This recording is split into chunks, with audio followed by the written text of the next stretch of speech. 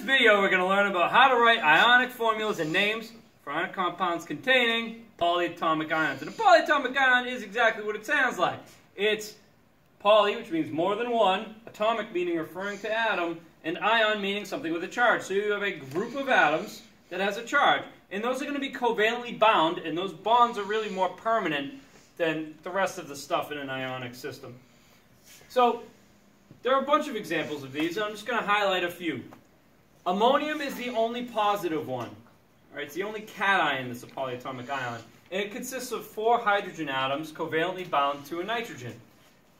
It has more protons than electrons, and therefore has a positive 1 charge. We'll get into why that is in the next unit. Another example that I'm going to consider more of an exception to the rule is hydroxide, which is an oxygen atom bonded to a hydrogen that has an additional electron, so it has a negative charge. And really it's what you get if you have water and you have something remove a base, remove a hydrogen from the water. This would be what's left. And it's a very common ion that we use all the time, and we'll get to it a lot when we cover the acid-base unit. But most of the polyatomic ions don't end in ium or ide. Usually if something ends in ide, we're talking about a main group element in a binary ionic compound like phosphide, oxide. That refers to a singular element or monatomic anion. Usually they end in ate or ite. So this is an example of phosphate. Phosphate has 1 phosphorus atom that's covalently linked to 4 oxygen atoms, of which 3 are negative. So it has an overall ionic charge of -3.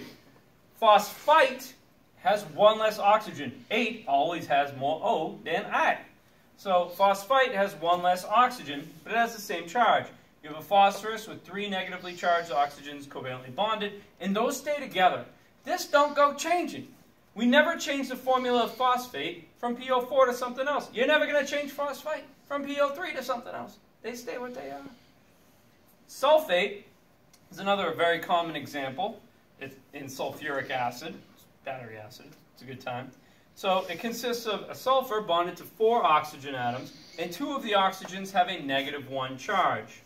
So that's sulfate. Sulfite, again, ite always having 1 less oxygen, is SO3 with a -2 charge.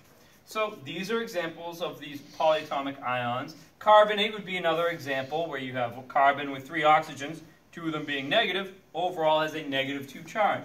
But how we handle them when we're writing formulas is very straightforward, and going back to the name is even easier.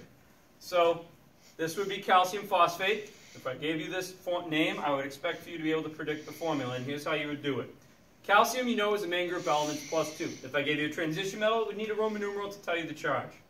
Phosphate is always -3. So you have to find the ratio these two would combine in. Again, you need them to balance each other out. So you need the positive and negative charge to balance out. Calcium +2, -3. Lowest common product you can get between those two numbers is 6. So you have to get the cation to +6, anion to -6. So I'm going to need 3 calciums and 2 phosphates to do that. Here is where a very common mistake happens. People constantly try to distribute this 2. No, you can't do that. So if you want to say you have 2 phosphates, you put parentheses around it and then put the subscript 2. That means you have 2 of these phosphates. If you say P2O8, that implies something that looks more like an octopus than anything else and doesn't actually exist in real life. And you'll learn why in the next unit. Okay? The one other thing I want to add to this is 8 always has more oxygens than ite. But there is also a situation with chlorate where chlorate is ClO3-. Chlorite is ClO2-. There is also a hypochlorite, hypo meaning less than, where you have chlorine with 1 oxygen, and it still has a -1 charge. That's hypochlorite.